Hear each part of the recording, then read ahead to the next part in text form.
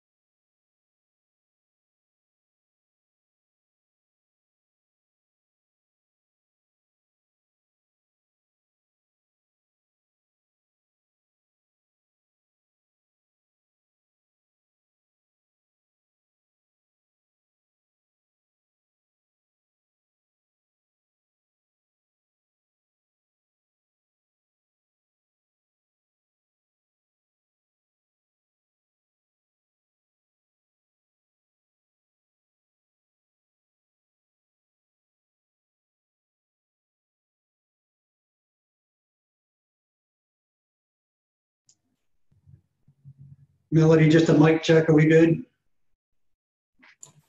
We are. Thank you. We'll get started in just a moment.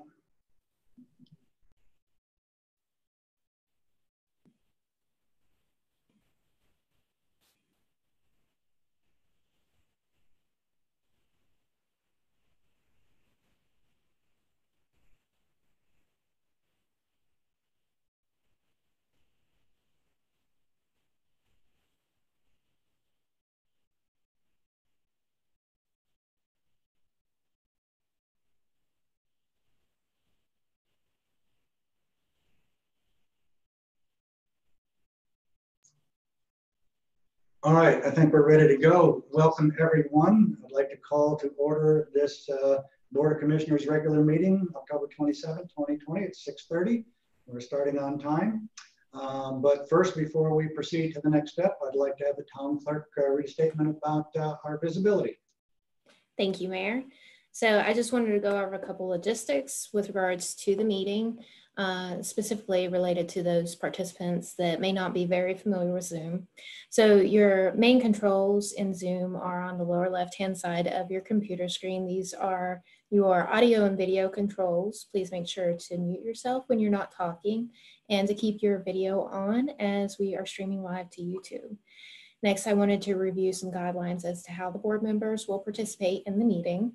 The mayor will be calling on each board member individually to provide comments and votes. If you would like to speak at any point during the meeting, please raise your hand. Please be mindful of your background when raising your hand, as you might have to bring your hand forward so that we can see it. Also, if we are in the middle of a presentation and you are raising your hand but not being called on, please feel free to speak up. Most importantly, we want to make sure that the board members are all able to participate in this meeting fully. So please text me if you have any technical difficulties so that we can suspend the discussion. Next, we need to call the roll call. Please indicate if you're present. Mayor Ronald Pappas. Present. Mayor Pro Tem Brenda McMillan. Present. Commissioner Ann Simpson. Present. Commissioner Tracy Westlick. Present. Commissioner Pedro Maureen. Present. Thank you. All members are present. Mayor, I'll turn the meeting back over to you. Thank you, Melody. Appreciate that.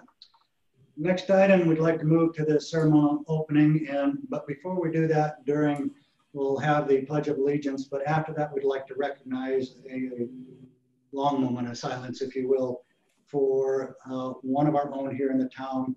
A young lady, Ensign Morgan Garrett, had passed away tragically in a U.S. Coast Guard trainer plane this week down in the Alabama area. We want to recognize that passing, and we'd also like to let the family know that we're flying the flags at half-mast in their honor for this. We'll continue that for the week, at least through services. And so I just wanted to make sure that we recognize that. So if we could all stand and recite the Pledge of Allegiance.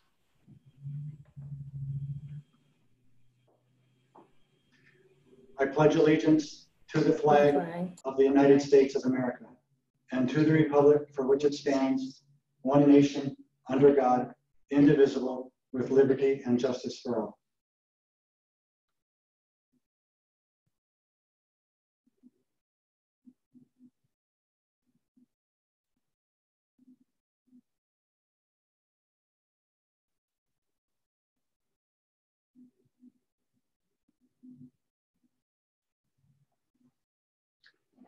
Very good. Thank you, everybody. Our condolences out to the Garrett family, John and Jennifer. As I have a common friend that knows John. I've met him a few times, and so heart goes out to him. So appreciate you guys participating in that and allowing the town to take the position to lower the flags. Town manager and troops, appreciate that, and thank you for that cooperation. Okay, next item up on top here is the adoption of tonight's agenda. Are there any changes to the agenda? Seeing no hands raised right now, may I have a motion to adopt tonight's agenda? So moved. Roll call vote, please. Commissioner Morey. Aye. Commissioner Westlick. Aye. Commissioner Simpson. Aye. Mayor Pro Tem. Aye. Very good. So the agenda is passed for tonight. We'll proceed forward. As I understand it, Melody, we had a mistaken comment on Publix, and you've taken care of that? That's correct. We did receive a public comment. However, it was someone requesting information or to speak with a staff member regarding a property. Town Manager Wells followed up with this inquiry and has resolved it. Very good. Okay, let's move down to the consent agenda. Any changes to the consent agenda tonight? Seeing none, I'm going to ask for a motion to adopt the consent agenda. So moved. Thank you. Okay, we have a motion to adopt the consent agenda. Roll call vote. Commissioner Westlick. Aye. Commissioner Simpson. Aye. Commissioner Morey. Aye. Mayor Pro Tem. Aye. Very good. The consent agenda is approved. So we're going to move down to recognitions. We have Dina Sabinsky is going to do a presentation on the recognition of the Lions Club, the tree donation. So if she's not on here yet, we'll wait for her to log on. There you go.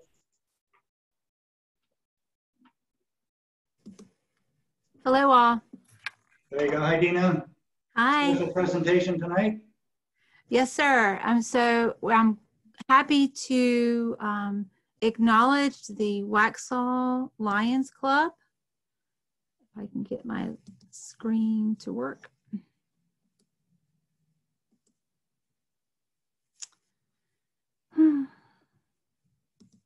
There we go. They were gracious enough to donate 2 river birch trees at our 12 Mile Creek trailhead across from Town Creek Park. They came on Monday, October the 19th, and planted the 2 trees as a donation to the town. So they did all the work with for one of our park staffs, Mr. Jimmy, was helping facilitate that installment. So I wanted to give a wonderful shout out to a community partner, our Waxhaw Lions Club, for their volunteer project of planting 2 wonderful river birch trees that flank our trailhead sign, and for growing for our future in that spot. So we're very thankful and appreciative for their service in this.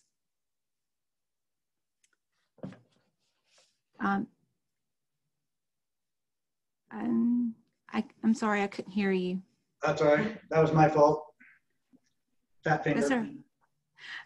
So we're appreciative. I had the honor of speaking with them earlier this year, and they are really a good service organization here in the community. So we can appreciate their efforts to help us out in the park.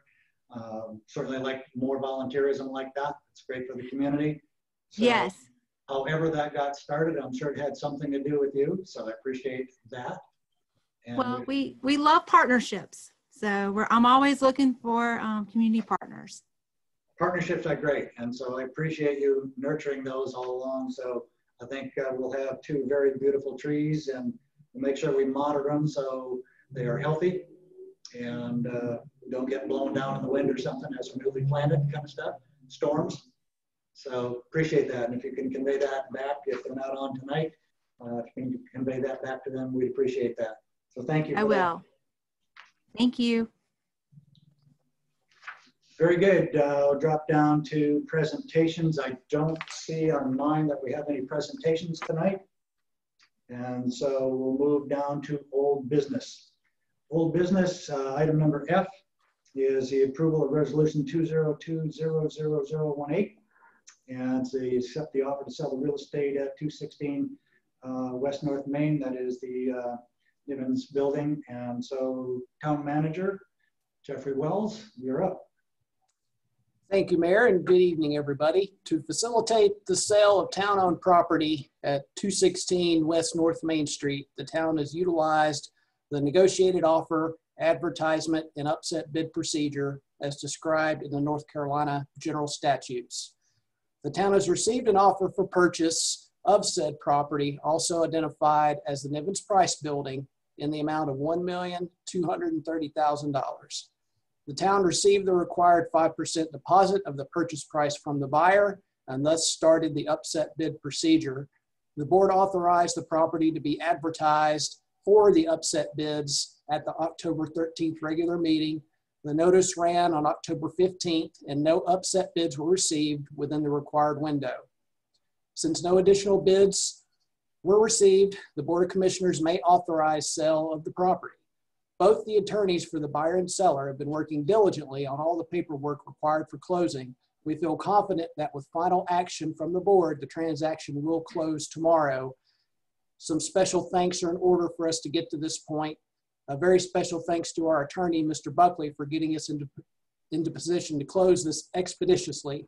Also, special thanks to our public services staff for clearing out the leftover stuff that was in the building.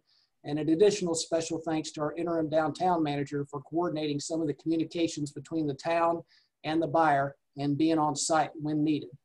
The recommended motion is to adopt resolution 2020-018 as revised, accepting the offer to sell certain property owned by the town of Waxhaw. Thank you, Mayor. Very good. Thank you, Jeffrey. We've come a long ways, guys. In short order, we've been able to accept an offer on it, working hard with the attorneys, both Mr. Buckley and the buyer's attorney. We're able to demonstrate that we are a business savvy organization. We got through the ups and downs of any transaction like this stuff. And I think it's very important to recognize the town attorney for his efforts in getting this over the finish line. So Charlie, appreciate all the efforts. I know town manager is working very, very closely with you in this every step of the way. I know you've been working with the buyer's attorney as well. It was a nice clean deal because of all the ahead of time preparedness. So I thank you very much for that. Well, one down. thank you, Mayor. It was a pleasure to work with the staff in getting this done and with yourself. And let me add that I believe the resolution says authorize the staff to close the deal. I think we need to also add, and the mayor, since the mayor is going to be signing the documents. I think we had that in there earlier, Chuck, as we were reading the resolution. And It has the mayor as one of the listed people, that the mayor, town clerk, attorney. If the mayor is listed, then we're okay. Yep, he's listed. We're good. Very good. Thanks, Charlie, for pointing that out. Yeah, I think we have revised that or added it this afternoon to make that complete. So thanks for the catch again. One quick note, we had the resolution number is 2020-018. That's what Manager Wells provided. On the agenda, it's got an additional 0 in there. So just take that into account when you're making the motion. So it's 202-00018, correct? Only 2 zeros. 30. Only two zeros between the, before the 18. Should be 2, not 3. Not 3 zeros in there? That's correct. All right, we can resolve that easily, obviously. So we'll go back. So what we have before us is the, would like a motion to approve the transaction. And so do I have a motion? Can I ask a quick question before the before we do the motion? And it was just brought to my attention just a short while ago. Commissioner Westlook had asked a question before with the sale of the building, that it not be torn down. Is that something that is being considered, that the building itself, because of its nature, would not be torn down? I'll let the town manager address that. It is not part of this particular sale, but our zoning and design standards protect the validity of any building that would go there. The design standards for the current building, or if something happened to that building and it had to be rebuilt from the ground up, we feel like we have the design standards that would allow it to go back. Honestly, it would probably be better than what it is now.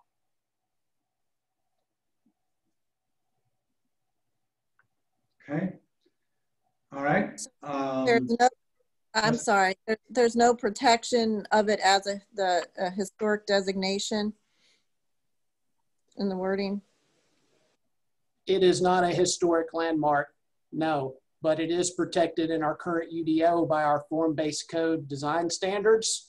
And then in our new LDC, if adopted, it will be protected by our design standards in that as well as commercial building design standards. I think what Commissioner Westlook is getting at is the protection of the aesthetics and for it to remain similar to what is surrounding it, so that we have a uniform appearance to the standard, at the very least, to what is there now. So in the sale, that is not part of any documentation. It's just the sale of the property. But as far as that goes moving forward, the zoning would reign supreme on how the building looks. Is the zoning worded in such a manner that it protects the facade Yes. to remain as it appears now? Well, you wouldn't want it to remain as appears now exactly because of the vinyl that's on the front, but I understand what you mean that yes, if they had to renovate that building facade on the outside or build it new, they would have to build it like the other structures within downtown.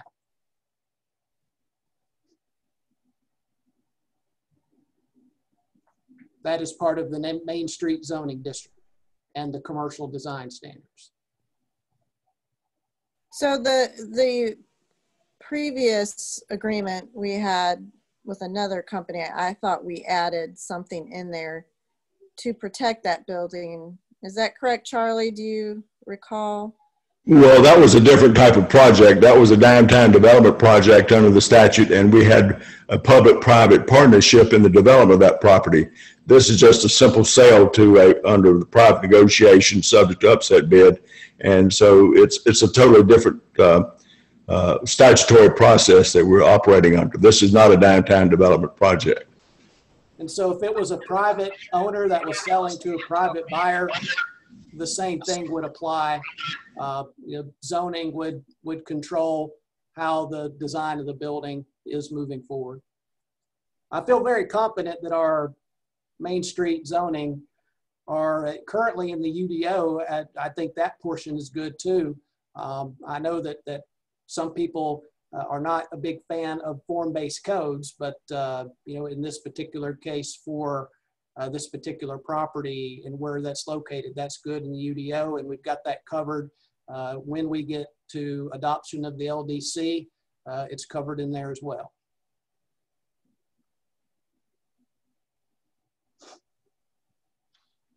Okay, we have We have a motion on the floor to make the approval of this. So do I have, I guess we're at a point of roll call vote. Somebody needs to make the motion. I think we've made the motion, but all right. So we'll make the motion again to be clear. I'll make the motion to approve resolution 202018 to accept the offer from Magnolia Hill Farm LLC in the amount of $1,230,000 for real property located at 216 West North Main Street, Nivens Price Building, parcel number 05113027, and authorize the town staff, attorney, and mayor to finalize the sale of the property.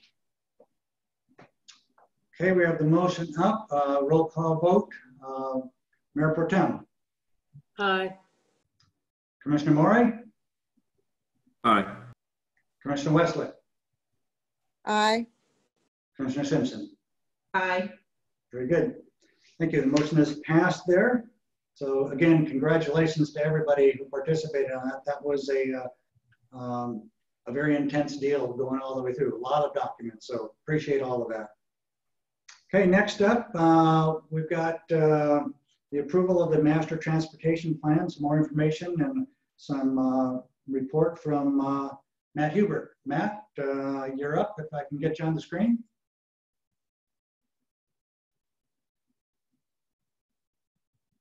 There he is.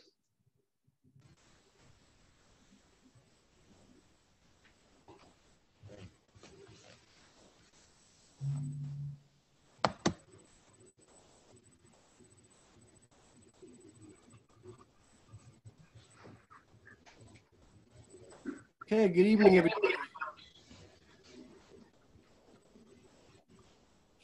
So I'm bringing back what was previously presented in pretty good detail at the work session.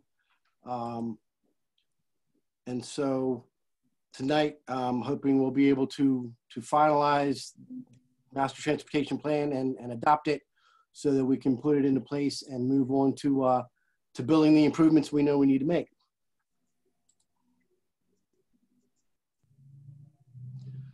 So quick overview, we developed the master transportation plan to provide a new model that helps us identify, prioritize, and track all of our planning improvements in a more deliberate and transparent fashion.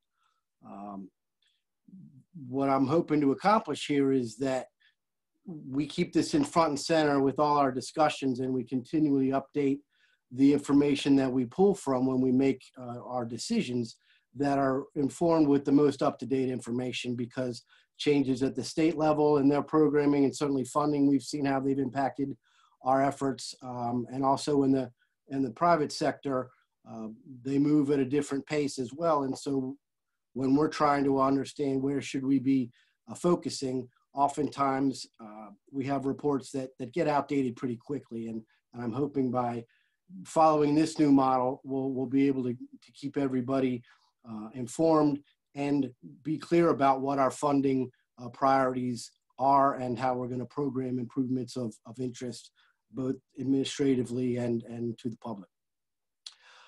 Again, we've got a lot of previous studies, downtown area plans, corridor plans, NC16 has a plan, long range transportation plans, and it takes a long time to put them into place. And by the time we really get to the point of trying to understand what they're telling us, a lot of things have shifted, and we're always playing makeup to a degree. And so hopefully this provides a better resource for our planning and action. It does include a very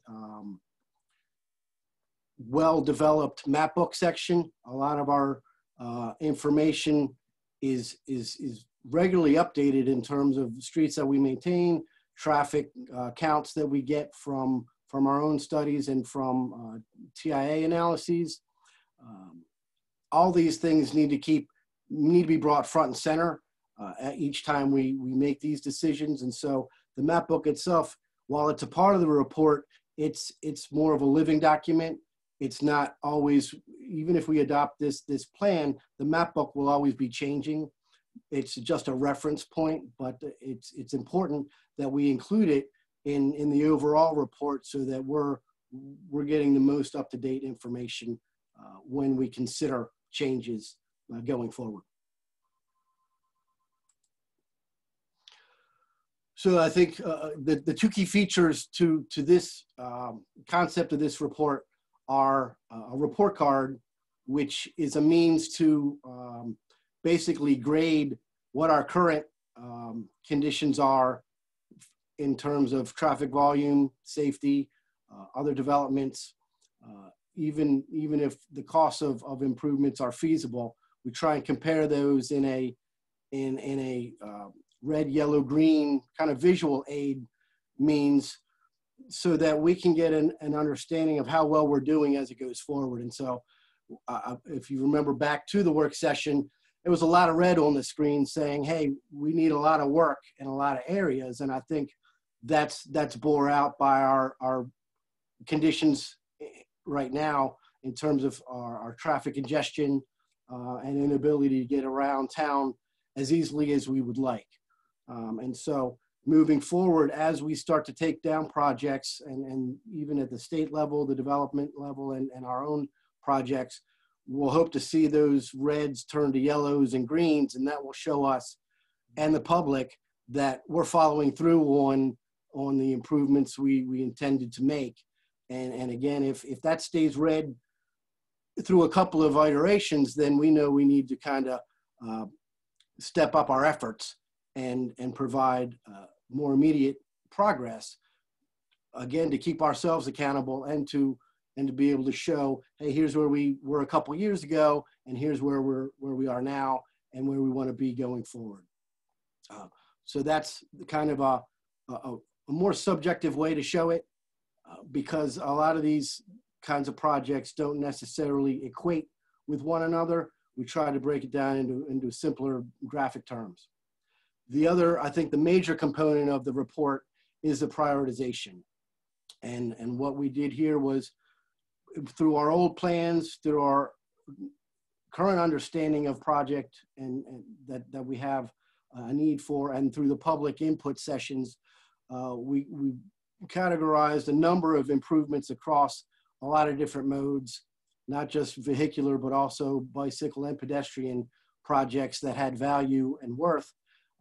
And we created a matrix that weighted them and scored them, and in order to get them as easily comparable to one another, so we're not trying to make decisions on two distinctly different, and really I think we had about 16 projects to start from for this first round of what we might want to consider moving forward as we do contemplate a CIP program coming next year. And basically at the end of this prioritization exercise, we got two different tiers of projects that were split down the middle.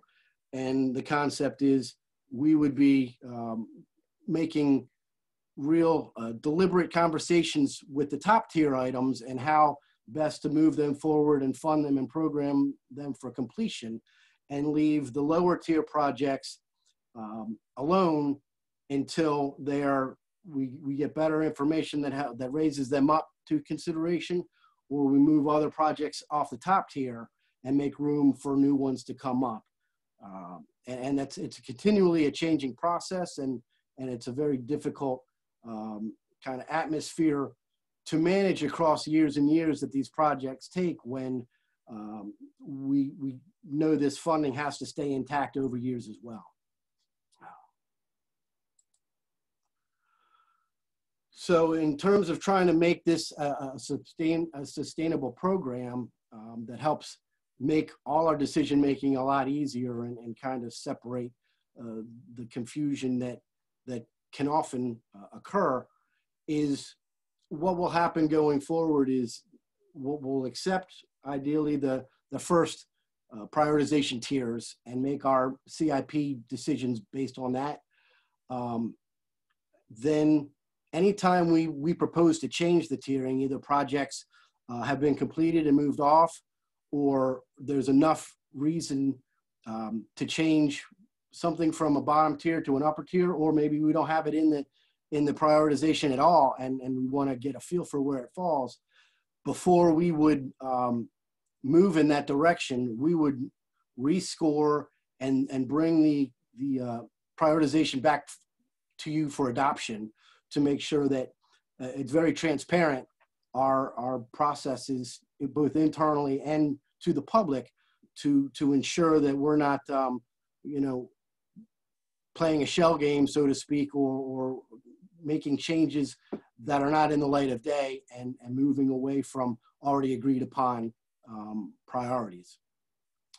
So again, I would say probably every 2 years, we would want to update the plan on its face to keep pace with our CIP. And that, you know, this first round will be a good measure of how well we think that's going to function. I think it is a good document that provides a good foundation and framework, but will continue to evolve as we get more comfortable and as we see how it's performing for us. One thing that was pretty clear, and I think you'll see when I move over to what the prioritization tiers fell out this round, is that the bike and ped projects, even in this ability to try and weight projects and be able to compare them to one another, they still don't perform well with the traffic improvement projects. And so I think my recommendation right out of the gate is that these bike ped projects, because they showed up in the lower tier across the board, we should move them over to strictly within the pedestrian plan update, which is already scheduled, and have a separate kind of funding considerations for how we want to adopt and move those forward, separate from the traffic ones. It just, I think it'll become clear as we move forward.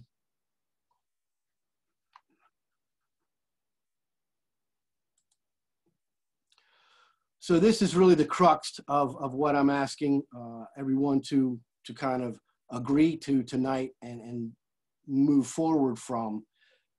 We see the two different tiers across all the projects that we contemplated with this report. Tier 1, the highest scoring project was NC 16 and NC 75. I think that mirrors our own internal understanding and the public's sentiment as well. So in my mind, the way these numbers fall out help justify that I think we're in the right direction, because these projects that came to the top are projects that I think have the most value and merit for us to put our resources toward now. And the ones in the second tier are really ones that we shouldn't try and get too caught up in until we've got these first several out of the way already. So the second one on the scoring list is crosswalks across NC 16, specifically at locations where the subdivisions are on one side of the street and the sidewalks on the other, businesses are on the other. Again, it scores highly where we would want to move forward with getting the PED activated lights, rapid flashing beacons, and proper crosswalks, proper sidewalks and handicap ramps in those locations, so that the pedestrians are well provided for and safely across what is one of our highest volume roads for traffic. Third becomes the Parkway. Yes. Miss, I have a question here. In tier 1, I don't see the intersection at Grade Byram and 16. Did that not make the list because no? And that's a good point. Thanks for pointing that out. Basically, what is kind of a disclaimer to this is all the already funded projects are not considered, right? That is funded, and so it's already on its schedule, such that it is with DOT's kind of current issues. But things like the widening of 16, the grade separated crossing of 75 and the railroad, those are in the map book, and they're on the list of things when we look holistically at what's going on in the town. But when we talk about how do we want to consider improvements, the ones that are already planned for and funded are distinctly left out. And that can be a cause of confusion when you think about, well, wait, we've got these things that need to be done quicker, and where's that? So thank you for bringing that up. back to the tiers. The third tier is the Parkway in the east direction, the north, from 16 over to Waxhaw, Marvin Indian Trail Road. This one's broken into two different sections. One is just what's within town limits, and the other is what is outside of town limits and really not subject to so simply the town making a decision to do something with. But it does show up, both those sections show up as a need to focus on. And we will move forward in moving it up the STIP, the State Transportation Improvement Model, because this one's so big in cost and outside of our limits that we really need to partner with DOT and likely developers in that corridor to bring this to fruition. But it will be a working item from now until it's in place as far as engineering is concerned. Next to the first leg of the extension is a widening of Broome Street, specifically below where the widening of 16 is programmed from NCDOT. It's widened out to 4 lanes until the Parkway, and then it stays its 2-lane configuration. So it would be incumbent upon us to program improvements to add a center turn lane so that through movements can continue while turning movements get moved out of the way and provided for with a center turn lane to keep the flow in that prime through direction unobstructed. Hey, Matt, so Todd had something to say. Todd, did you want to go ahead and make your comment? Yeah, I was going to ask him, why is Howard Mine sidewalks always so low on the totem pole? Yeah, and that's a lot of people using it as dangerous. Right, right, and so it comes in because one, there's already an existing sidewalk for it, albeit substandard, and that's where the difficulty of trying to get these PED projects to compete well with the transportation projects. I haven't really found a great way to talk about them in the same sentence because they do different things and they both have value. But when we talk about like a safety and a traffic flow and things like that, a lot of categories are null when we talk about a sidewalk, where a roadway can have sidewalk with it, but a sidewalk doesn't necessarily have roadway improvements with it. And so it's kind of what the scope of the project does almost negates its value when we try and compare projects that can do more than one thing at a time. But it's no less important to have those conversations. That's why I think if we move forward, we take the sidewalk projects like Howie Mine, Pine Oak, and the Greenway, and we talk about them in the context of other pedestrian projects in the master plan for pedestrian, then we do trying to make them compete with the transportation. And I think a decision will need to be made what kind of monetary set aside should be provided to keep sidewalk and PED improvements moving forward, but not always suffering at the hands of the traffic, the vehicular improvements. Does that make sense? And to be clear, yeah, but I just know these are so dangerous. Right, agreed. And we're also uneven and yeah, we're resubmitting for a CDBG grant to try and get that sidewalk project funded over the next year. We've tried it previously and didn't get enough responses in the survey, but we're going to try it again because I agree we need to address that one. It's a DOT facility, but they don't focus on sidewalks, so I don't think anyone else is going to do it if we don't. Right. But if we can get the grant, that's free money that then we don't have to compete against every other project. So in some way, shape, or form, we know we've got to address that. And hopefully that comes back up for conversation. If we don't get the grant, it comes up as a part of the pedestrian plan update. So Matt, so if I understand what you're saying is that the sidewalks don't rate high in this because of the context that this is a transportation, more roadway type of matrix, if you will, as opposed to just a pedestrian only. Yeah, and so we kind of learned this as we went through the process, as much as we tried to create fair categories to compare what a project from cradle to grave entails in terms of design, right-of-way, cost, any environmental issues. When you do that and you compare a road project to a sidewalk project, there's not enough, unless we artificially weight them, which I want to try and shy away from. They just don't compete comparatively across the same playing field. And so I was hopeful that that wouldn't be the case, but it almost, in order for it to change, we would have to artificially manipulate, I think, the categories, and that kind of flies in the face of the purpose altogether, which was try to put them all on the same playing field. And I think I found out through the process that some of these playing fields just can't be made even.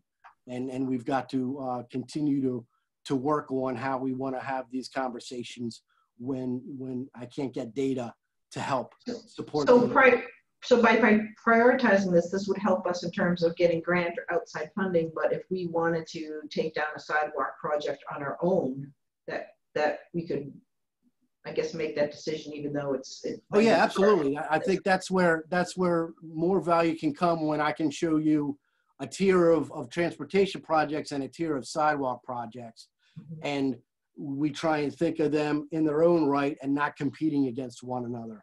This way, it was a good effort. We did it because we got a lot of feedback from the public that there were projects of interest, and why would we right out of the gate want to not consider them? But I think what we found out in trying to accomplish things across the multi-modes is we really weren't doing the sidewalk, the ped improvements, and to a lesser extent the bike ones, which I think we know we need to move forward in as a facility that the town will have a better quality of life if we can engage those other mechanisms.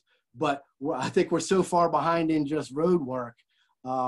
These other ones, they need to stand alone on their own, and let's consider them and the amount of overall funding separate from the roadway projects. And again, that's it. We're talking about it now in this context already kind of proves to me that this is helpful to bring up in the context of this report. And whether we follow it this way or a different way, we are talking about the importance of all of these and how best to make these decisions so that one doesn't continually get ignored, because we obviously have needs in both areas that we've not caught up to yet. And I think we know, and Jeff knows, we need a major cash infusion to catch up, much less break new ground across. Well, I mean, as an example, we have like Waxhaw Parkway Extension East, and I think that's be pretty cost prohibitive if we had to fund that, versus we could probably do a sidewalk project on our own. So,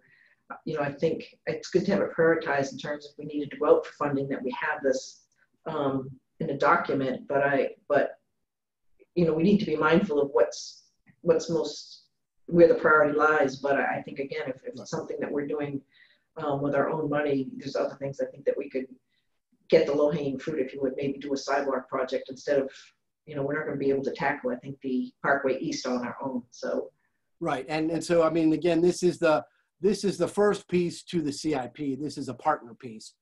Right. This helps compare it, not really talking about dollars, except in a sense where we weight them, and not try and say, oh, projects that are too expensive we shouldn't take on. What this can do is, okay, we're not going to buy out the whole Parkway East, but we will provide enough funding that we keep moving it up the STIP, or we move the design or right-of-way acquisition anywhere we can to continue to move that closer to a completed or funded project, instead of continuing to let it languish on its own. And we look at some of these other projects that maybe don't necessarily have the value, but hey, we think they're cheaper, and we focus on those instead.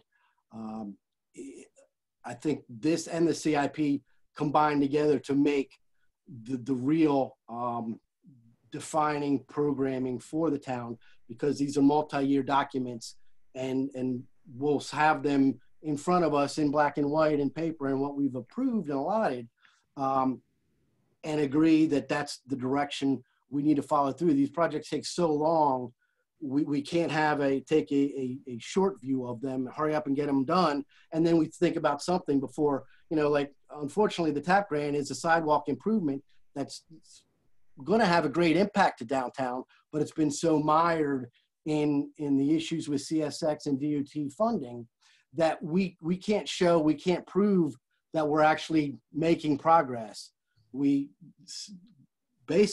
are on paper, and it's there. All the effort is there except for the actual construction. And that's what's so frustrating for me, is when we don't look at the projects on this list that are funded, but a lot of effort has been made to get them funded, to get them on the schedule, and to be able to move on to bigger and better things. But we're not seeing the fruits of that labor because of issues we've got with the funding model and the state's issues with its cash flow and now COVID impacts. And Matt, just to be clear on that for everybody who's watching and observing this is certainly a prioritization chart. We know as things develop around us, these things can move around. And it seems like, we've got all these projects that are tied to some type of participation financially from others. And so again, when we talk, there are new developments every day, as you know, some of the conversations both on the Waxhaw Parkway, east and west sides. We've had some new developments in conversations anyway with those even as late as this week.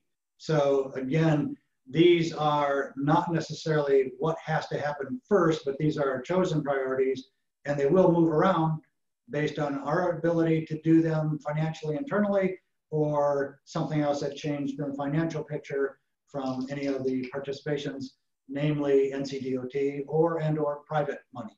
Right, absolutely. And I think what this does is it continues to keep them in front of us, so nobody's surprised or confused, so to speak. But what they represent is months, years, very thick email chains and folders full of effort to move them, to at least get them to this point, and if not to a point where they're not even on the list because they're out in the field and they're done. And then the whole process just starts over again. We're never going to be done with building the town and improving to meet the needs as we grow. But the previous model that I've seen is we lose sight of some of these longer term issues over staff changes at local level, the DOT level, the board changes, and all of a sudden there's new impetus behind projects that may have more value. But we can't lose sight of the long-term goal, and that's that all this work needs to get done. Let's make sure that the funding is locked up and in place, and we've got the political will to follow through on it. I've got a lot of designs that I inherited, and there was no funding to them. So it's a great idea, and they're great designs, but I have no ability to turn them into anything real because the political will was gone.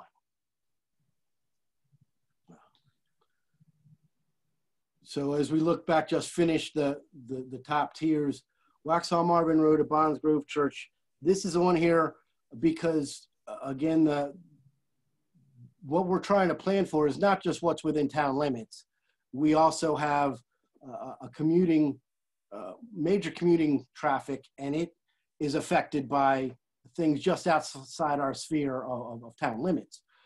That's not to say we shouldn't be thinking about them, and while this is on the list, it almost will get an asterisk because the county submitted this with its critical intersection analysis, and it scored well enough that they will move forward with having their own grant to address this one. And so we won't have to necessarily put any resources or further brain power toward this, but it does show we weren't just thinking specifically locally about the town, but when we can consider improvements, we consider the scope of the area is a little bit more outside of town to be sure we're not thinking too inside our own box. But again, that one is not one that you'll see in the CIP discussions, because it should be managed externally. And I think that just shows that we are a part of a bigger whole. The county, it plays a role, and the state plays a role. And so all of those things work together. And this report does speak to that as well. Then we talk about Waxhaw Marvin Road at Pine Oak Road. This was when we first started the small transportation planning efforts. This one scored highly in the context.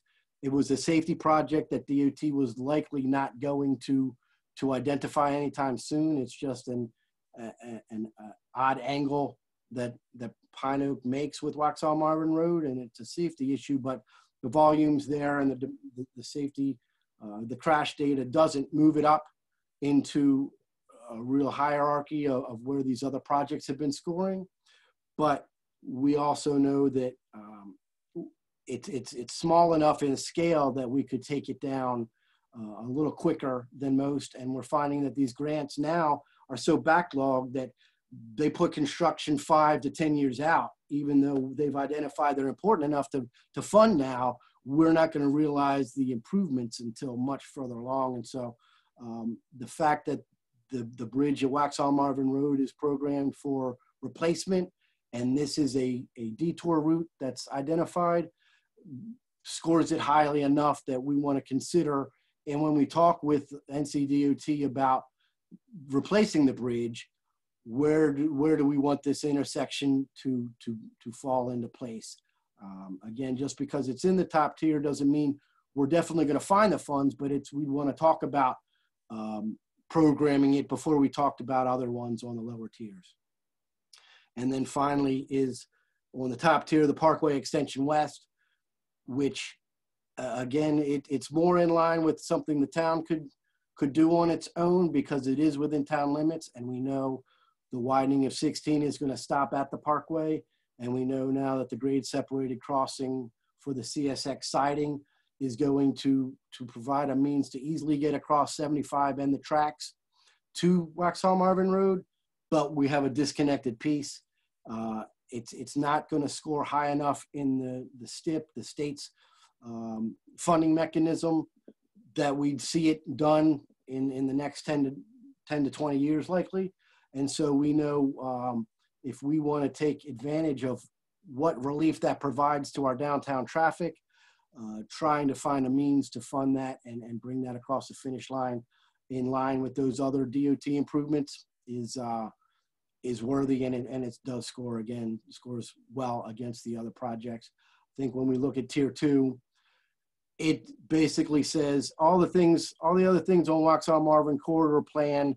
We know in the future, Waxhaw Marvin Road, as kind of the parallel to 16, is going to need a center turn lane. It's going to need intersection improvements to keep pace with growing traffic, but it still isn't at a level where it should supersede all the projects on the first tier.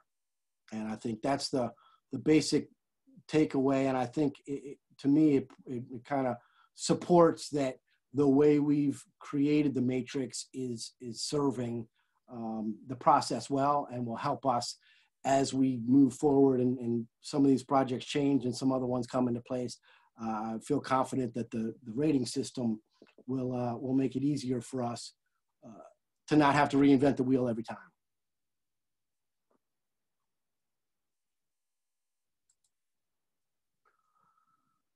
So again, most of the real detailed information we talked about at the work session, and to not bog down the conversation here, but I think we were well understood that we were in the right direction here. And so the requested action tonight is to make a motion to approve the plan, which is staff's recommendation, or to deny adoption of the plan and potentially have to go back to the drawing board and make some tweaks. But I think right now it's doing what I had hoped, and anxious to kind of move forward and start putting these programs into play. And so that's why I brought it before you tonight for.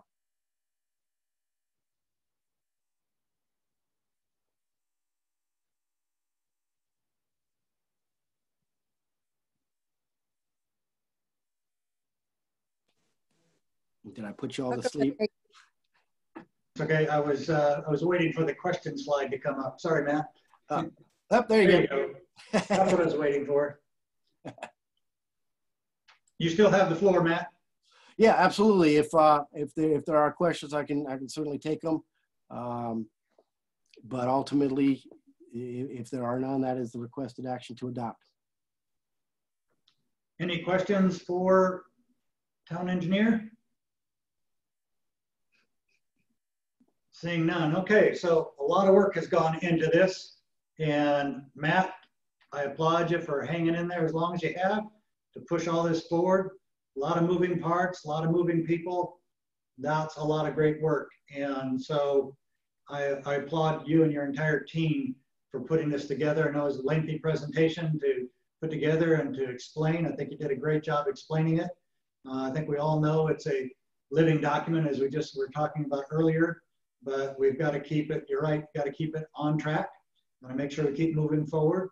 Got to make sure that we keep reviewing it to make sure that priorities haven't changed or funding circumstances haven't changed as well. So it looks like that we're looking for a requested action on a motion to approve or deny the adoption of the master transportation plan as presented. Board, do I have a motion? I'll make the motion. A motion to approve the adoption of the master transportation plan as presented. Very good, thank you. Any discussion? Okay, we have a motion to approve. Roll call vote, please. Mayor Pro Tem McMillan. Aye. Commissioner Morey. Aye. Commissioner Simpson. Aye. Commissioner Westlick. Aye. Outstanding. Thank you very much for that. Matt, you're off one more step closer. Very good. Thank you, everybody. All right, appreciate it.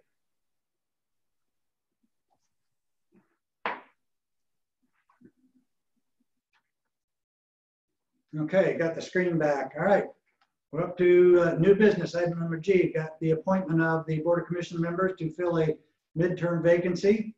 As some of you may or may not remember, the Board of Commissioners has been moving through the process of receiving applications to fill a midterm vacancy on the Board of Commissioners. That's term ending in December of 2021.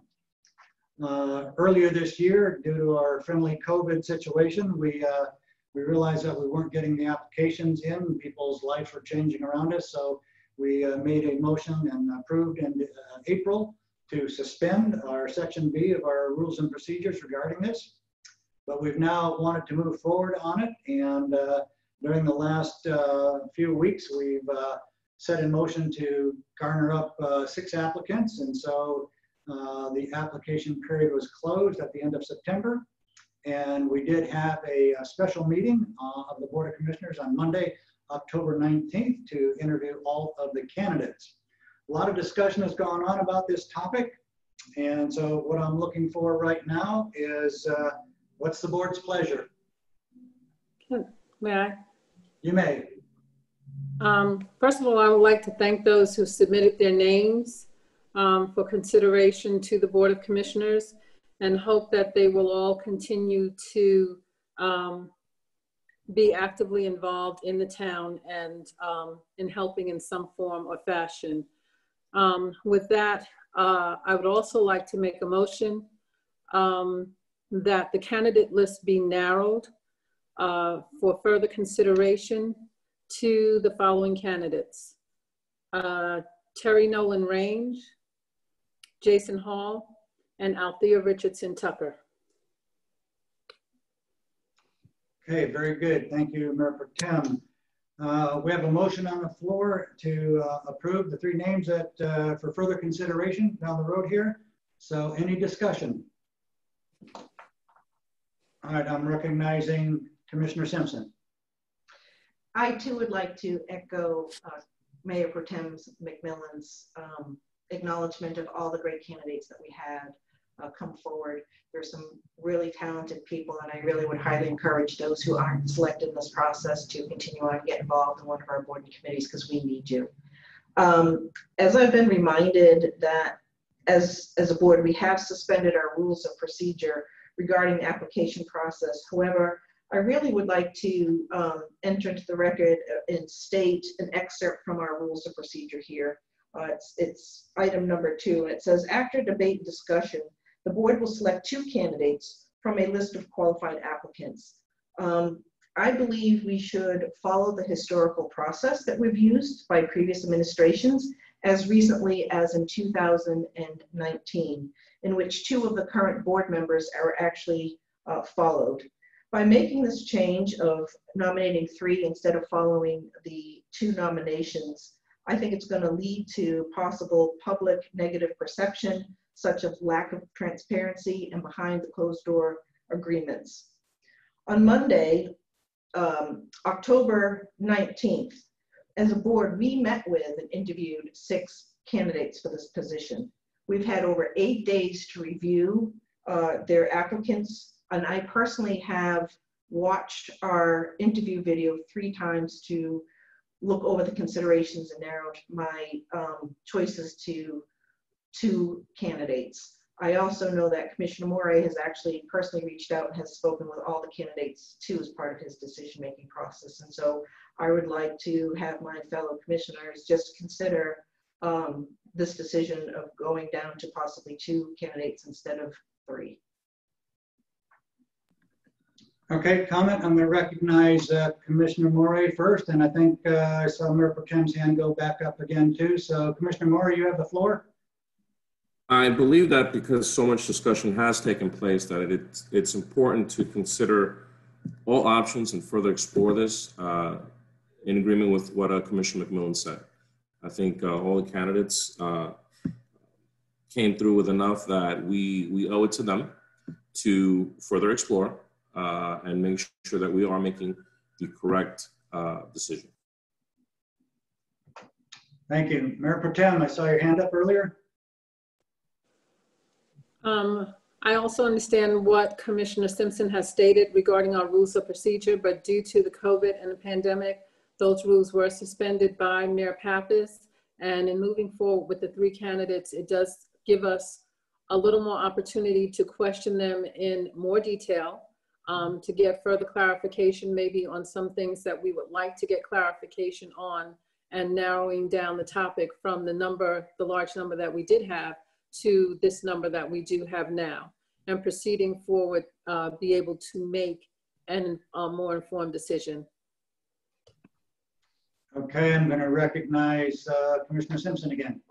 So as part of this motion, if we're going to narrow this down to 3 candidates instead of following historically the 2 candidate process, are we also going to set forth a special meeting so we can have another open interview with 3 candidates, or are we expected to interview these 3 candidates individually like what has been occurring? Because I would like to keep the process transparent for the public so they can see what's going on. I agree that the process should be transparent and that we should have another open meeting so that so that everyone can see exactly what's going on, and be as clear as possible with our decision when we do make it. Okay, any other further discussion? Oh, one more comment, go ahead. I will be comfortable moving forward with the 3 candidates if we can schedule a special meeting and interview the 3 candidates in an open session. I can amend my motion to include that we do interview the 3 candidates in a special session in moving forward. Great. Do we have an expectation on time frame? Is it possible, due to the fact that we are now moving closer into the holiday season and giving the candidates time to, with their schedules, that we interview them prior to our break before Thanksgiving, and hopefully by our meeting on November 23rd to be able to vote at that time? Great. So that's a very long motion. So does everybody have that motion? Got it in mind on where we're heading there? I'm going to go up to Commissioner Morey first. Is there any way to possibly have that sooner than November 23rd? Once again, our town clerk would have to contact all candidates involved, and then you have to also consider their schedule. We have another meeting within the next 2 weeks. We have to consider our own schedules within that 2-week process. So allowing fairness to everyone, then if we can do the meeting within the next 2 weeks, that it gives us ample time then by November 23rd to be able to vote. Did you have another comment? I just wanted to echo that. I think some of that would need to depend on town clerk coordinating everyone's schedule to move forward. And if we can do our interviews and then move forward, we can maybe set a decision date at that point. Okay. Okay, so I'll work on it. The motion is still on the floor to move those 3 names forward and then to go ahead and reschedule from logistics. Obviously, we have to reschedule the meeting times or scheduled meeting times with all the candidates. So from that, are we clear on the motion? Oh, do I see, Tracy, do I see your hand or not? No, I'll just comment. First, I want to also thank everyone that interviewed. Every single one of them showed that they had good decision-making skills and could do the job. So I do want to say that as well.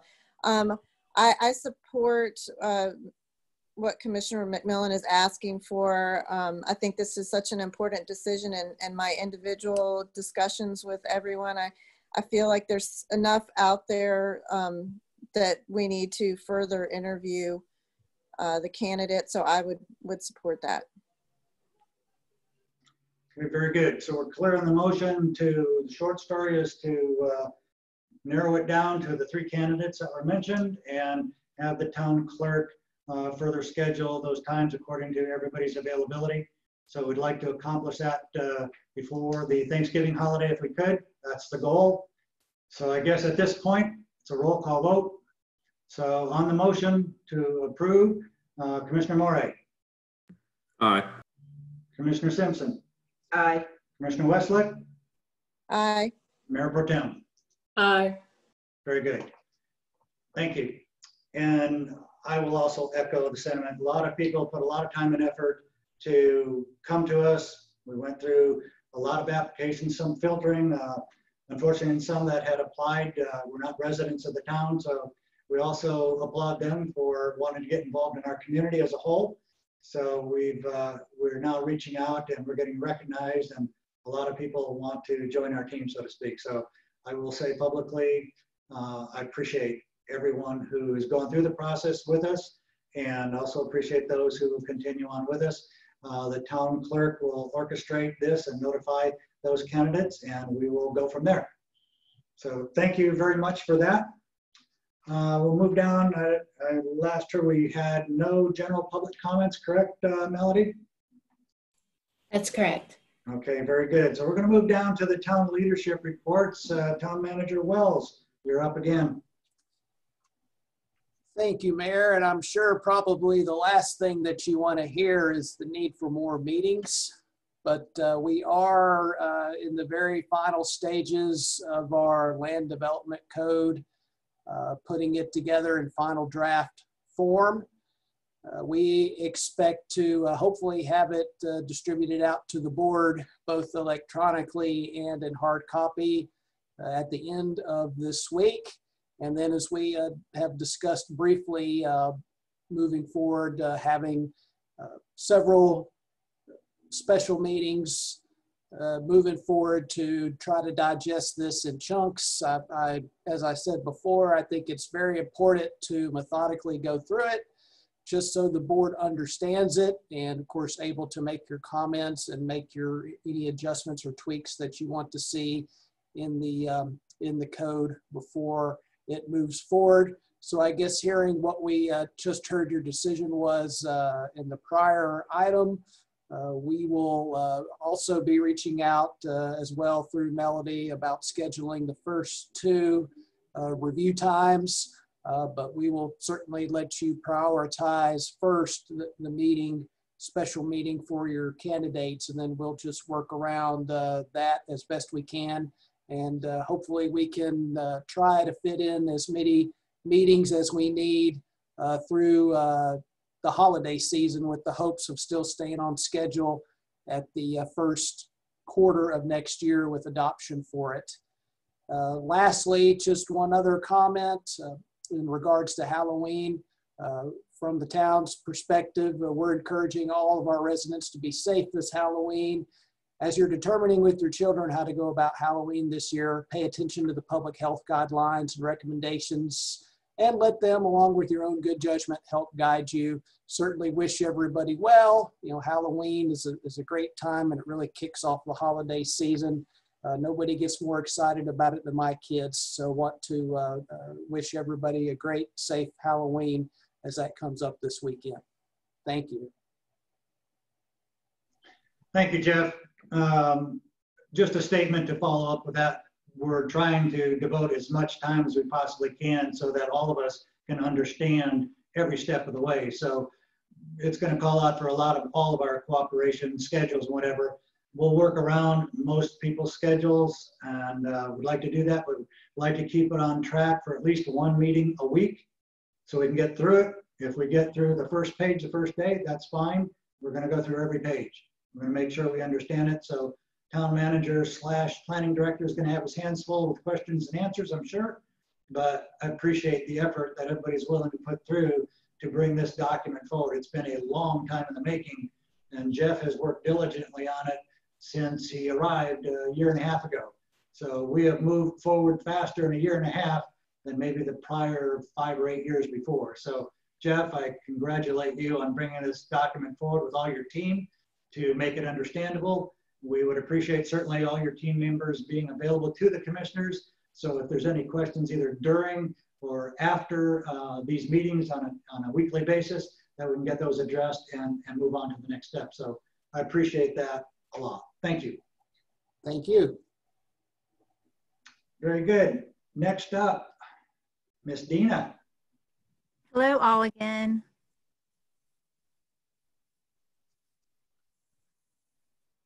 There we go. All right, I'm going to give you a heads up on what's going on in programming and events and some park updates.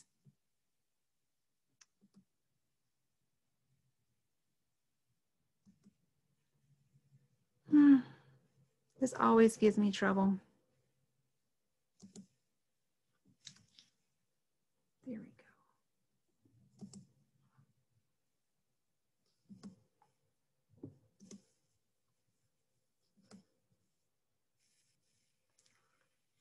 Remember, technology and me do not like each other. Oh my goodness.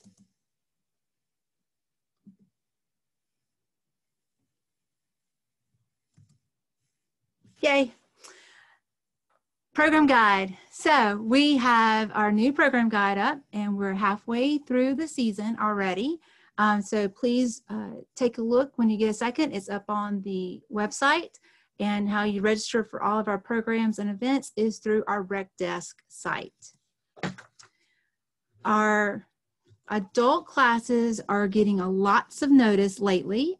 We have a full class, and the second pop-up one that we made is almost full. I think we only have 2 spots left in that November 5th. So if you would like to join us, go ahead and sign up as soon as possible. We also have next week wonderful partnership with Capisi's downtown. They're going to do make your own pizza with our youth. And then seniors, we have a class for senior massage so we can do some health and wellness. Also next week, we have our family fun night. We're doing a mural and a pop-up skate night at our skate park. So this is fun for the whole family. We're going to have prizes, some giveaways, but we need you to register. So please go ahead and register on Rec Desk, and we would love to see you not this Friday night, but next Friday night. Again, we also have adult classes coming up for our adults and seniors. We also have a youth program in the following week with our PD community officers are helping us out, and another pottery class for the teens. We had great success last month, and we're bringing it back. Fitness. So every Tuesday and Thursday, Miss Amy is taking our citizens on a walk in a downtown area. She'd love to have more participants, so please go ahead and shout out to Miss Amy and register on Rec Desk. Also, every Friday we have yoga at Town Creek Park, so love to have you a part of that as well. Senior fitness is, has started, so if you are interested in that, please give the office a call and we'll get you contacted. So last weekend, so with COVID, we have had to rethink every program and event. So we had our first drive-through parade / candy giveaway / costume for your vehicle contest. Oh my goodness. We had over 150 cars, gave out over 400 bags of candy, and these are healthy bags of candy. And so we had lots of smiling faces, lots of wonderful, thankful community members. We also had some spectators out checking out the cool cars coming by. A special thanks to our downtown businesses and the town hall team and the Park and Rec team for making this happen. And PD, because this is one of those, we are learning as we go, and the team effort to make a post-COVID event happen is awesome. So I wanted just to give out a wonderful shout out to the whole team and our community for supporting and being a part of a cool event. Hopefully next year we'll be able to have our original Fright Night, but we made the best of it and everybody had great smiling faces on. So we really appreciate that. Oh, and on Facebook, there is an album of lots of pictures of all those wonderful smiling faces. Coming up this Friday is a spooky movie. So please join us. Actually, we're full, so we're going to put you on a waiting list. We got filled up today, so go ahead and be on that waiting list. So if there's any openings, we can fit you in. Our next movie is November the 13th, but this Friday we are going to do candy give out, costume contest as well, and just have a great night, fellowshipping, socially distancing, fellowshipping, but having a great time as well. Save the date. Our Veterans Day ceremony is coming up on November the 11th at 11 a.m. We are going to do an in-person and virtual offering. So we stay within our COVID guidelines. And so look for more information of that coming out soon about the agenda and how to come into the venue when we're able to have that event. Also listed here is our events to the rest of the year. We are planning in short stints because of COVID. That way we can best suit the community on what we're allowed to do and when. An update about our downtown park. So gave you a preview last time about that we're working on it. I wanted to give a really brief overview of the timeline. So we're in October now. We're gathering all that information. We had an awesome field trip on the site. Next month, we're talking back with y'all, BOC, the Park and Rec Committee, and then doing public engagements, doing a survey, having a concept plan about an updated concept plan for the park. December is gathering all that information that we just learned, coming back in January, doing another public engagement, talking back to the BOC and Park and Rec, and then at the end of January, coming with that plan and understanding the budget that goes along with those phases as well. We're super excited about this. It's, it's long-term coming, and so we are just bubbling with joy of this coming about. As always, we are looking for community partners. That's how we succeed as a community. So we're looking for partners for upcoming programs and events from January into the new year. So if you would love to partner up with us, we would love to partner up with you. So please come and touch base with me or staff here at Park and Rec, and we would love to have your input. With COVID, we're in still phase 3 until November the 13th, and that's Friday the 13th, just saying. And then we are staying in this pattern until we have more information from the governor's office about the next phase.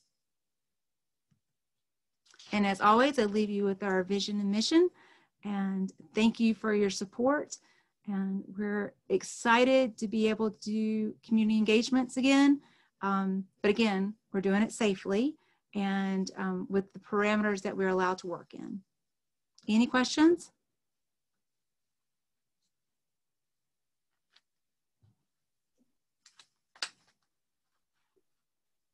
Very good, Dina. Thank you very much. A lot of work went into that, as well as I participated in that little land tour over there. And I got to tell you, it is exciting to finally get out there and walk it, understand it. Just again, to backfill in for some of the board members as well on this, on that park project, we're tiptoeing into it, making sure that we are all in sync on the spend and the scope of work. The consultants understand that right now. And so we're going to step at a time, make sure that it happens for us. And I have tasked Dina with a very specific role in this, and I won't say what that is right now. So she knows what it is. So anyway, just a joke, but we're looking forward to making that happen down there. I think it's a long time coming. It really is. So appreciate the effort and the work, and everybody who walked with us, Matt and Jeff, and Blair was out there, and the consultants, and Dina and myself. We had a great walk. It was a good discovery. So thanks, Dina. Thanks for the effort. Okay, moving on. I see Matt, you're up to bat again. Thank you. Hello, everybody. Just some quick laundry list items. One thing that's pretty exciting, if you're as bored as I am with, golly gee, some of the work I get to do. We actually have engaged Union County. We know for a long time we've had an issue with debris in our creeks, and the fact that these storm events, they push them downstream and they get caught up on our bridges and out in the middle of nowhere where we really can't get to them. And we've tried to figure out how do we best manage that, and we've been able to partner. Tomorrow we're going to be sending a crew of employees and county staff up the creek on kayaks and identifying a lot of down debris that the county will be able to, through a grant that they have, start getting contractors lined up to remove that debris, and so it doesn't continuously build up and create hazards in that waterway and across private properties and public properties and across the town limits. So it's pretty exciting. We've been kind of scratching our heads as how best to address that, because it's not a simple task. And lo and behold, after some effort from Orion and partnering with Union County, we found a means to address that. And so want to bring that up, that one, they're going out in the creeks tomorrow to highlight it, and then we'll have a game plan about when and how we'll best address that stuff. And then subsequently, next week, if weather permits, we will be completing our final leg of this year's paving program. One of the high points is adding parking and paving Price Street at the corner of Church. Add some well-needed parking to downtown and finish off that block. As well, we will be adding another parking space to East Main Street, where we had to East-South Main Street, where we lost the tree, but we did gain a parking space, and so that'll get paved. We're also repairing some of the parking on South Broome Street, where utility repairs have left that a gravel mess. So that will be looking a lot cleaner and smoother, hopefully in the weeks to come. The Woodleaf neighborhood has a bad cul-de-sac. We're going to finish out the worst repairs that are needed there with this contract. before we come back and do more of our sealing operations next year. Church Street gets a little bit of a patch. We replaced a storm drain there that failed. And so we'll finally complete the pavement there. And then we are looking to widen one block of McKibben out where Millview is with the business there. The two-way traffic really can't get in and out of McKibben at the same time, and it backs up onto 75. So we're hoping to very quickly widen that so that two cars can pass at the same time without one getting stuck out into 75. And I think that's the highlights. But again, weather permitting, that will all get accomplished next week, and we can move on to other things. Any questions there? Matt, I have a quick question, clarification on the creek cleanup in there. We've talked about that for a long time, and congratulations again on getting that project rocking and rolling, getting it out of there. Remind me of the reach north and south, or I guess that's east and west on that. How far can we reach? Because as you know, we clear it all out in the town limits or within our own reach. And if you get a traffic jam down south of us or to the west on the South Carolina side, it's like a wreck and you get a stall on the freeway. So what happens? Are we engaging South Carolina as well somehow? I don't think in this stage right now. We're just getting the county staff to kind of have a look and understand the breadth and scope of what's to be seen in the creek. It's really hard. It's somewhat inaccessible for a lot of the stretches.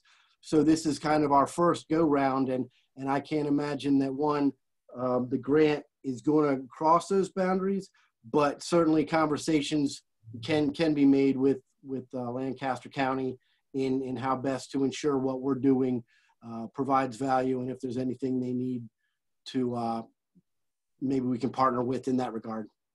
That'd be great. I think it's a great first step because we had to clean it up for not only the danger part of it, because a lot of that stuff moves around in a flood, but certainly getting it picked up out of the way so you can see what you're doing is going to really help. So it's a great first step. So kudos to you on that. No, we got lucky. I was kind of running out of options when we made this connection, and it happened easier than most things have gone down in this town. So we really got lucky. It's good karma. So keep up the work.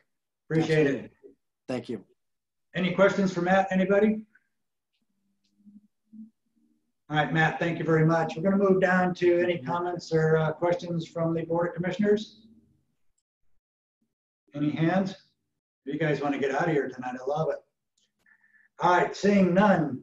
On that part, we have nothing on the closed session agenda tonight. So I'm going to ask for a move to adjourn this meeting. So moved. Okay, we have a motion to adjourn the meeting. Roll call vote. Mayor Pro Tem? Aye. Commissioner Morey? Aye. Commissioner Westlick? Aye. Commissioner Simpson? Aye. We are adjourned. Thank you, everyone. Appreciate it.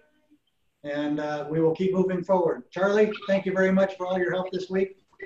I know we put the tag on, but I appreciate that. Jeff, Melody, thank you all. Melody, if you could just keep on going on the logistics of getting those people together again, I appreciate that.